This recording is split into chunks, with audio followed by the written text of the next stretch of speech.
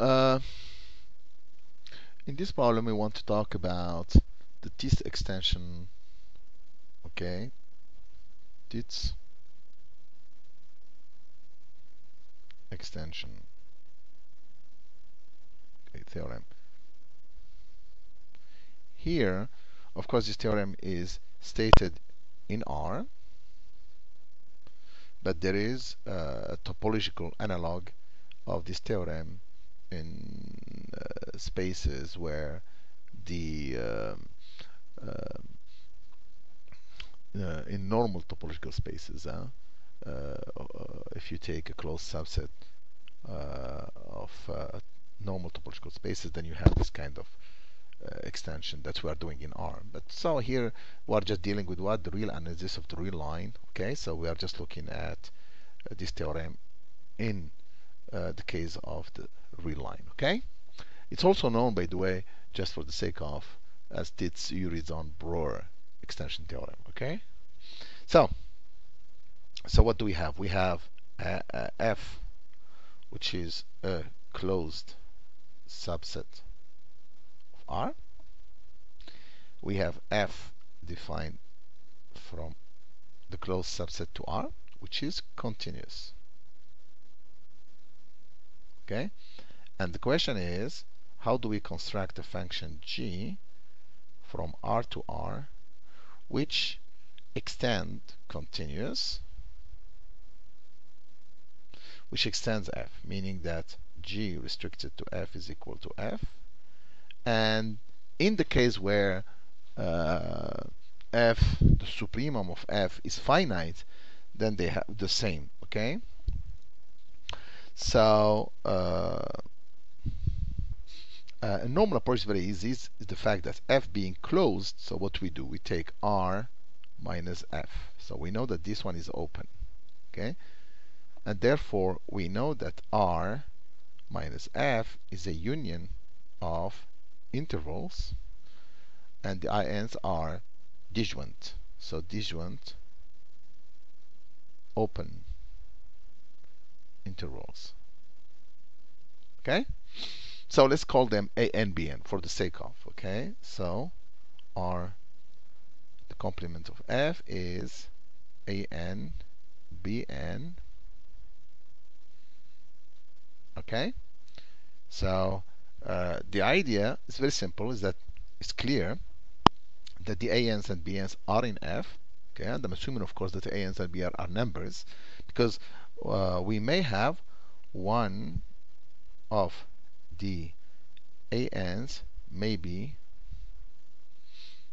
equal to minus infinity, and one of the Bns may be equal to plus infinity. So we may have one of them equal to minus infinity, the left endpoints, and one of the right endpoints equal to plus infinity.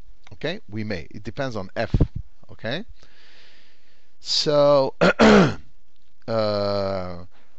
if the Ans and Bns are numbers, they belong to f because they are not in the complement. Okay, so the idea here is what?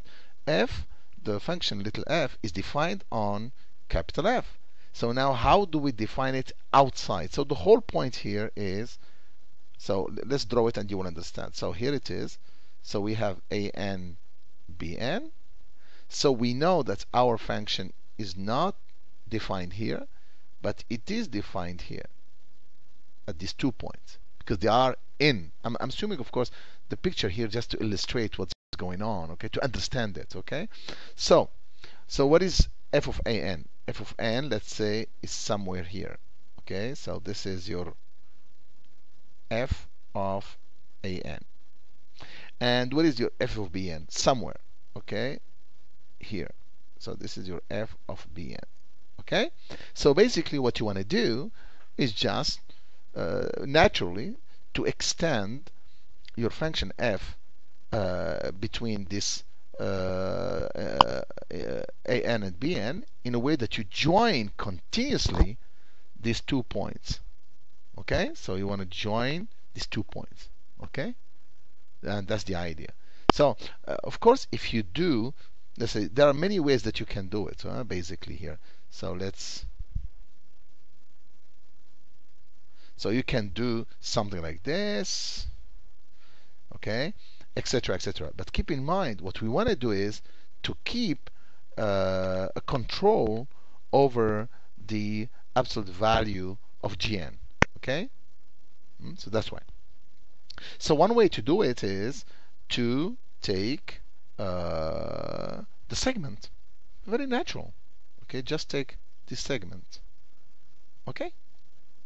So you want to go through these 2 points. So here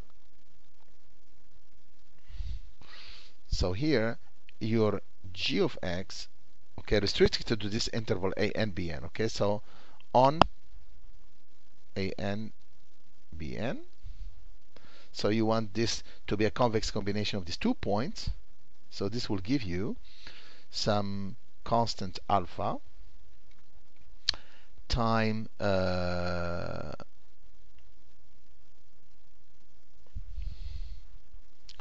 it's going to be alpha time f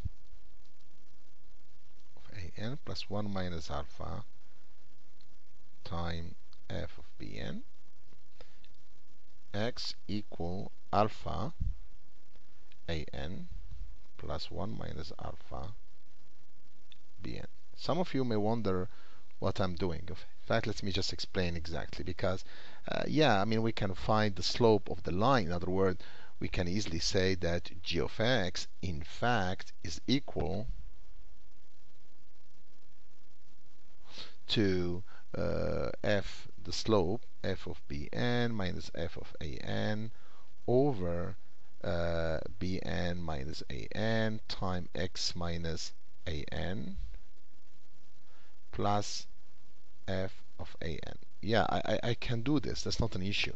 But what I want to show you something very interesting to help us with the inequality that we are looking for. It's the same, by the way. So what is it exactly that I'm doing? Let me explain and you will understand. So we have this point, which is an f of an. We have this point. It doesn't matter which one is higher. This is pure geometry, okay? And we have a point in between in the segment. So I'm looking at this segment, and I'm looking at this point. Okay? So this point, so this is an f of an. This is bn f of bn. And this is x g of x.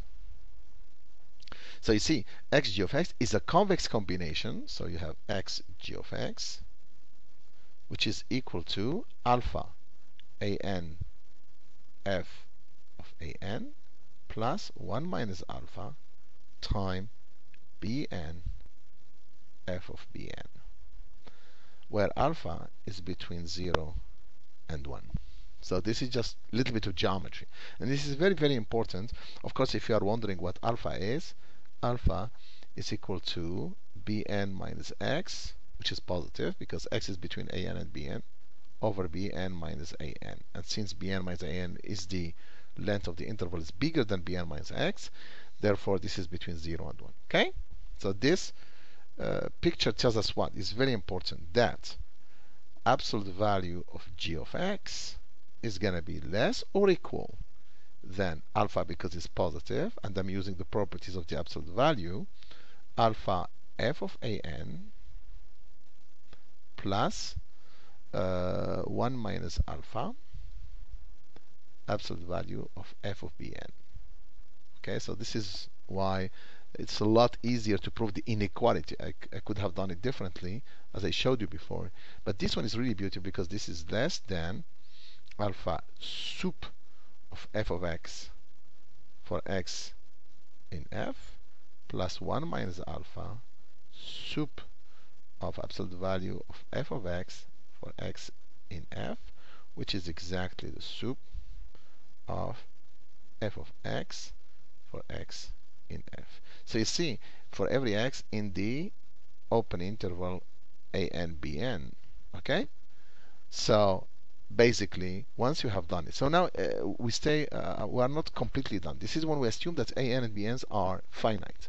So what happens if an is equal to minus infinity and bn is bounded? For sure, we cannot have for a certain interval that an is minus infinity and bn is plus infinity. This means just that capital F is the empty set.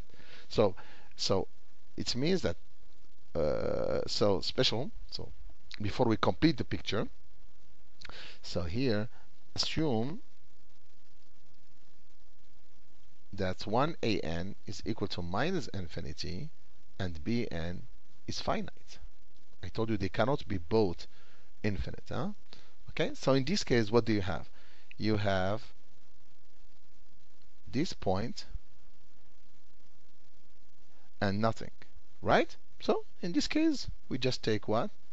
The constant, okay? And obviously, gn, so this is your, so g of x is just equal to f of bn. And again, the inequality, we do have as well that g of x is less or equal than the sup of f of x when x belongs to f as well. Okay, and the same goes if you have assume that b1bn is equal to plus infinity and an is finite. So what you have an here, you have a point, okay, and bn is plus infinity. So in this case, again, for the same stuff, we take what? F of x, g of x equals f of an, and again, we have absolute value of gx less or equal than sup of f of x for x belongs to f. So as you can see, this extension is continuous, obviously, okay, by construction, and for every x in R, we have sup of absolute value of g of x. Sorry,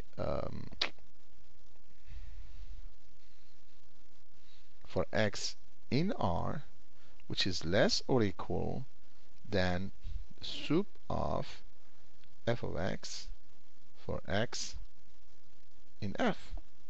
So this is the way we build it. We have this inequality, but in fact, this is obviously we have this. This is obvious. Why? Because if you restrict on f, the sup of g of x for x in f, but this is just f of x.